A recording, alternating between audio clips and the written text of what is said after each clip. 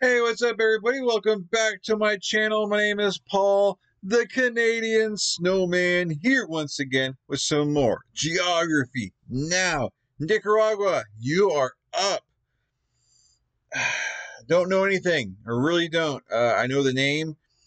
I'm trying to remember if you guys were mentioned in like a previous video, but so my memory is horrible, guys. I apologize about that. But anyways, we're gonna jump into it and see what Nicaragua has to offer. So yeah, let's do it. Dun, dun, dun. Before I do, please hit that like and subscribe button below. Please and thank you. And yeah, let's do it. Now, I asked you guys, the Nicaraguan geography peeps, if Central America was a family, what member would Nicaragua be? And more or less, it kind of goes like this. Oh, jolly good show, Panama, old chap. Yes, indeed, it is of utmost excellence. Hey, yeah, you! All these fake shit. Right, man? What the man? Little exaggerated, but come on, it's kind of true. It's time to learn geography. Now! Hey everybody, I'm your host Barbs, and we are back in Central America. Now, in the words of Nicaraguan geography Luis, I love my country, but I kind of have to admit, it's kind of like the New Jersey of Central America. Like, everyone knows that a Nicaraguan can cuss you out, but once you befriend them, you are part of a tight, loving family. A family that cusses each other out. Hey, honest, uptight confrontation beats false delusional sense of complacency any day. We're getting ahead of ourselves, though. Let's talk about the technical stuff first. Here's the Mappy segment thing. We do it in every episode. You know what I'm talking about.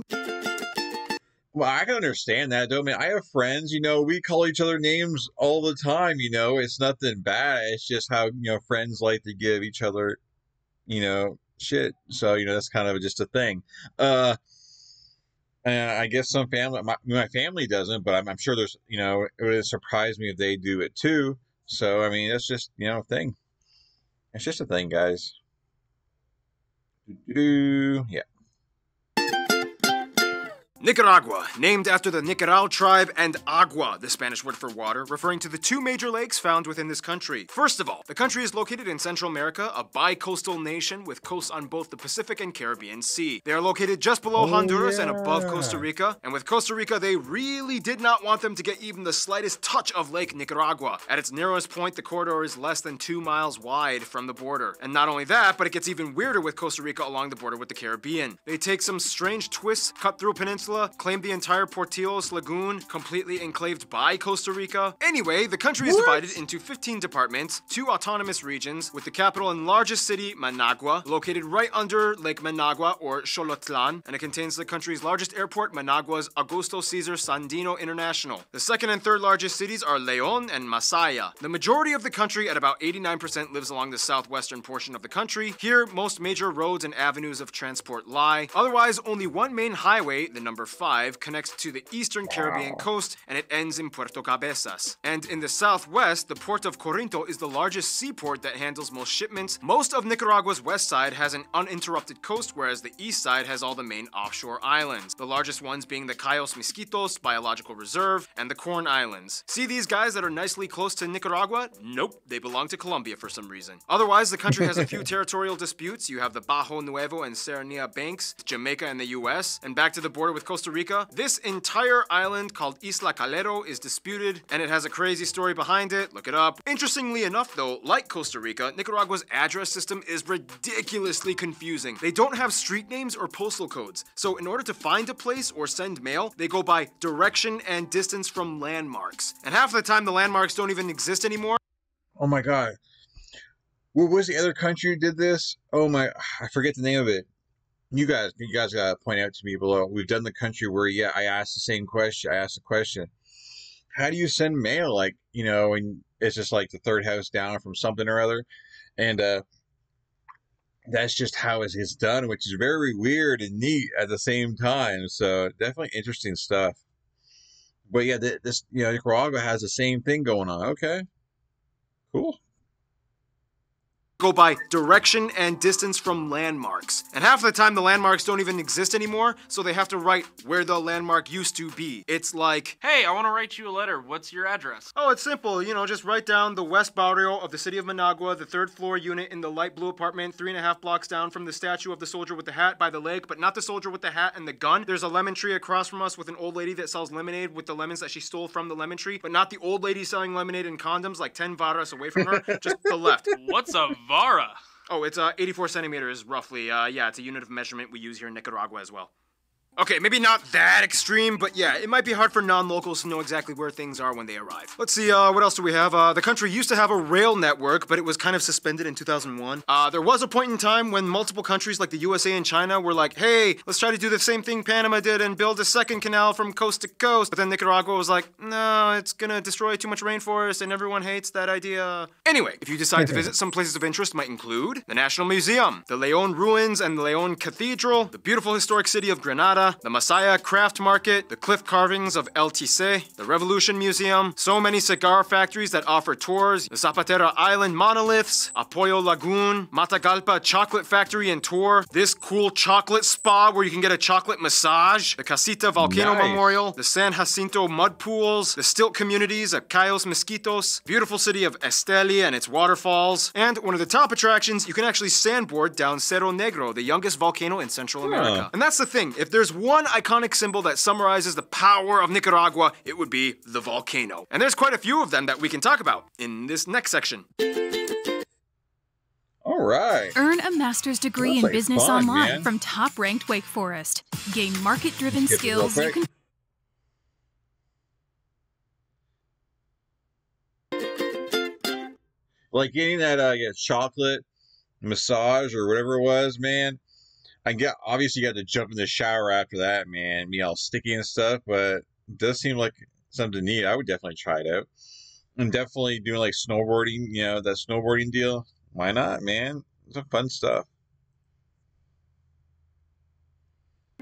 Central America is known for many things. The vibrant traditions, the confusing politics, and of course, the landscape. The country may have some tense stuff going on, and we won't gloss over it, but for now, let's just kind of enjoy the natural view. First of all, the country is located on the eastern part of the Ring of Fire, right at the convergence of the North American Plate and the Cocos Plate, where the Middle American Trench off the coast lies. This is essentially what gives Nicaragua its volcanic belt, about 19 of which are active, mostly dotting the coast. On the southwest side, the largest one being San Cristobal. Just a skip away, you find the largest lakes, Lake Managua or Lake Xolotlan, and the bigger one, Lake Nicaragua or Cocibolca. It is the largest lake not only in Nicaragua but all of Central America. Volcanoes dot each one of these lakes. You have Apoyeque and Momotombo for Managua, and the most famous landmark, Omotepe Island, made of 2 volcanoes, Concepcion and Maderas, in the middle of Lake Nicaragua, all of which are active to some degree. The weird thing is, even though the lake is less than 10 miles from the coast, it actually drains into the Caribbean via the San Juan River that creates part of the border with Costa Rica. Nonetheless, the Cocos River up north on the border with Honduras is the longest river of the country. However, the Rio Grande de Matagalpa is the longest completely within the country. The country is divided into 3 physical regions: the Pacific lowlands, where the volcanic cool stuff is, the North Central highlands, where the tallest peak, Mocoton, lies, and the Caribbean lowlands, which are made up of primarily dense rainforest. On the Caribbean coast, you have swampy wetlands that receive the most rainfall out of anywhere else in the country at over 250 inches. There's so much more we could talk about, like how Masaya Volcano has a constant bubbling lava pit, Somoto Canyon is cool, Lake Managua has a bit of a pollution problem, but we'll save some of that for Fan Friday. In the meantime, this is the part where I take a triple shot of espresso, and Noah fills in.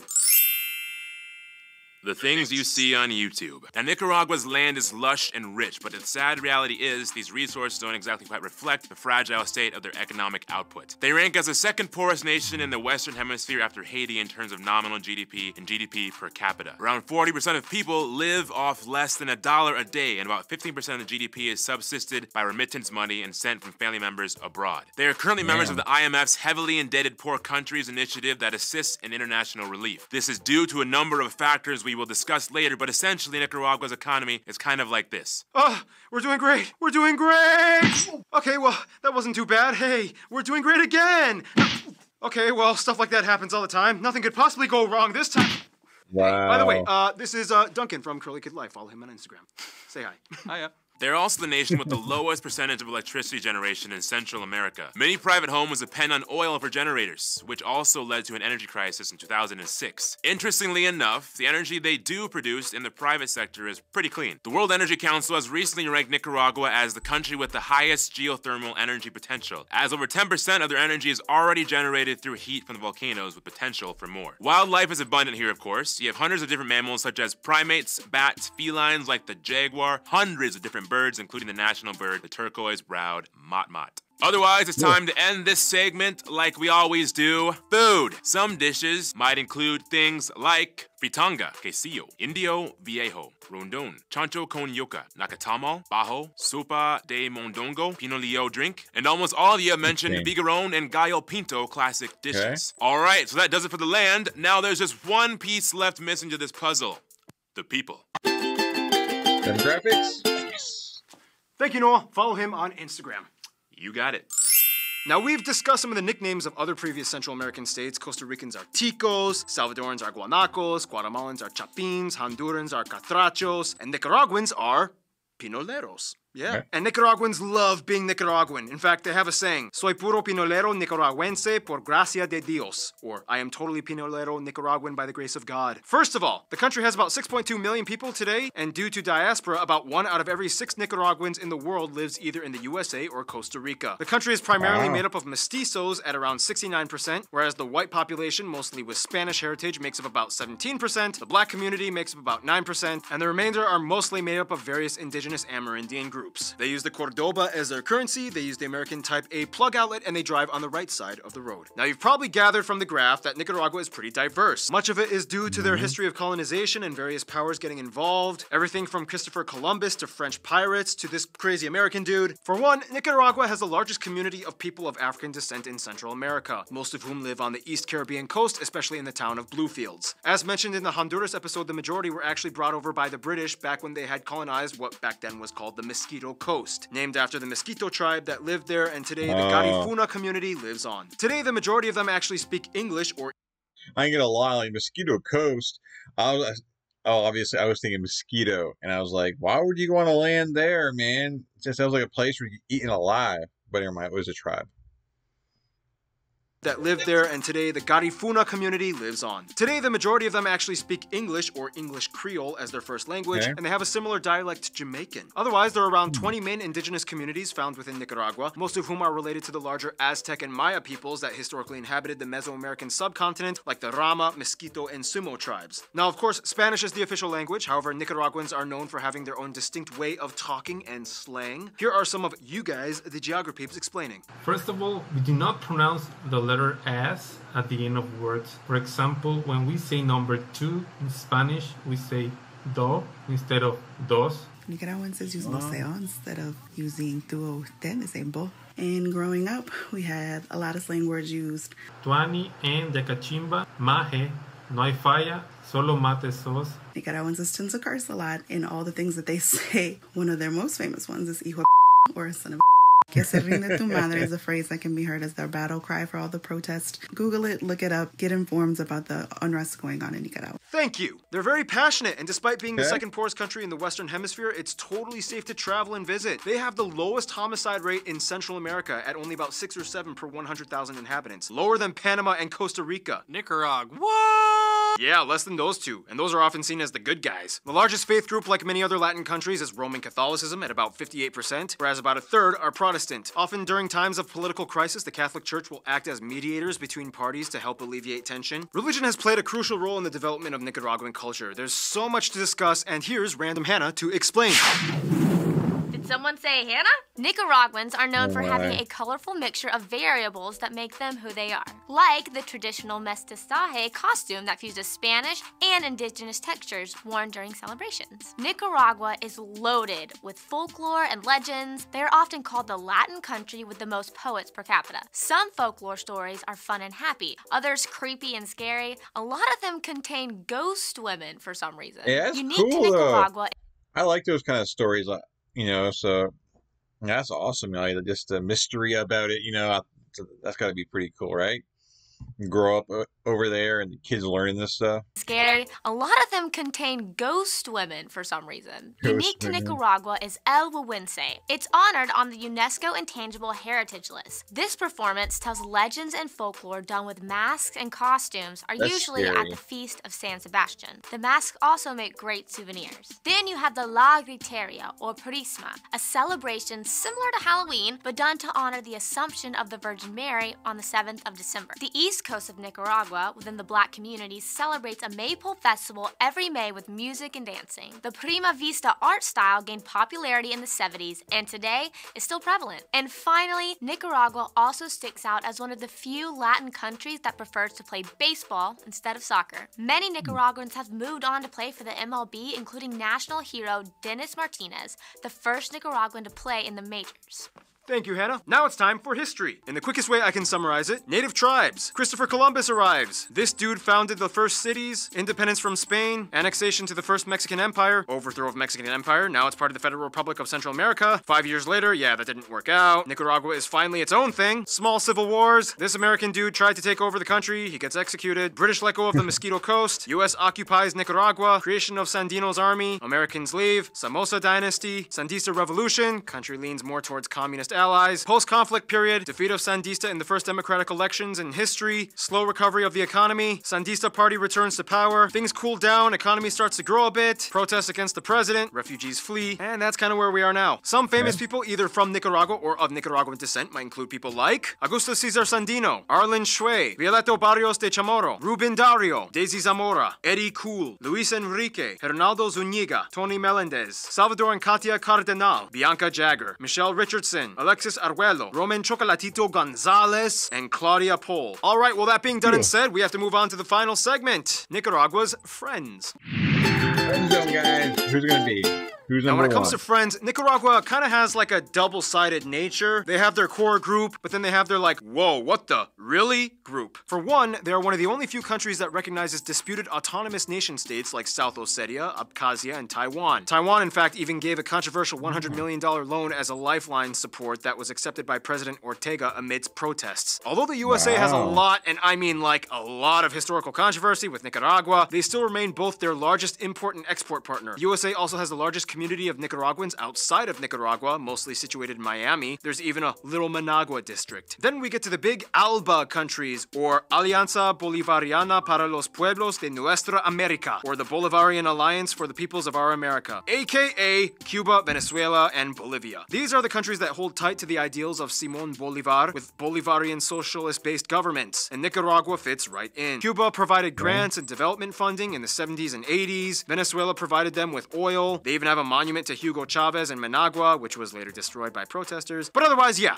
tight group. The other Central American countries generally get along with them. 5 of them, with Mexico, share the same Independence Day on September 15th from the Spanish Empire, so they all kind of party on the same day. In 2006, they signed the Central America 4 Free Mobility Agreement that allows free movement of peoples between El Salvador, Guatemala, Honduras, and Nicaragua without any restrictions. Out of the 5, though, almost every Nicaraguan I've talked to has said either El Salvador or Costa Rica are probably their closest friends. Salvadorans get the gritty, rough, tough lifestyle that comes with a touch of controversy, and they share much culturally, whereas Costa Rica is the softer, gentler girlfriend that took in many refugees during war times. Even El Salvador took in refugees. You know it's a close bond when even El Salvador, with its own problems, takes in your refugees. In conclusion, in many ways, Nicaragua's story is very much like its land. There's a touch of volcanic precaution mixed in with beautiful tradition. It goes up, it goes down, but the people always know that in the end, this is their home no matter what. Stay tuned. Niger is coming up next. Oh, there we go, Nicaragua. So you guys are pretty safe, man. So that's pretty awesome, right? Like, well, like the safest country, you know, down there. So no issues. You can go down there, hang out, and enjoy some kind of like mysterious, cool stories and some the crazy women's stories. And I can get me some like a nice chocolate, like massage. And then I can go like snowboarding down like a volcano. So man, come on, that sounds like a fun time. That sounds like a good time. Maybe when you get locals can show me the way. But anyways, guys, please hit that like and subscribe button below. And I hope you enjoyed this video, and hope you guys continue to ride through every country in the world, because that's what we do here. We like to learn new things and explore and all that fun stuff. But anyways, guys, yeah, like, subscribe, catch you guys in future videos. I really appreciate it. You guys have a good day. I'm out of here. Peace.